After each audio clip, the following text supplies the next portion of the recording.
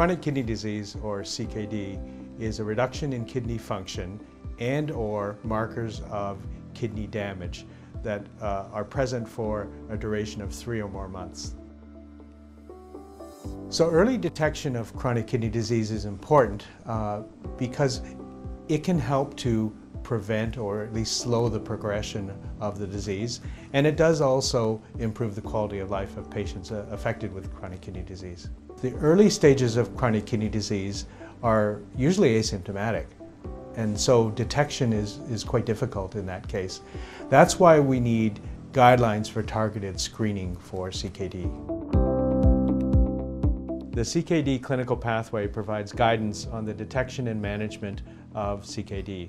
The content of the CKD pathway is evidence-based, developed by experts, and is available at www.ckdpathway.ca.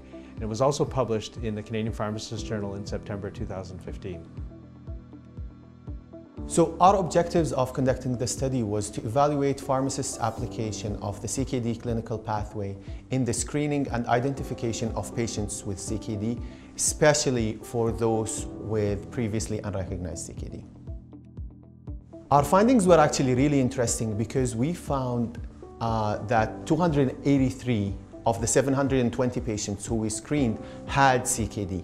What was really interesting was the fact that 40% of those with CKD had previously unrecognized CKD.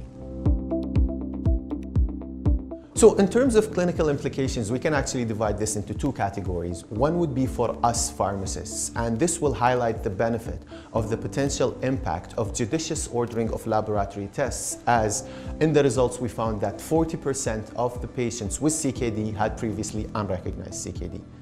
Second category will be for patients and pharmacists.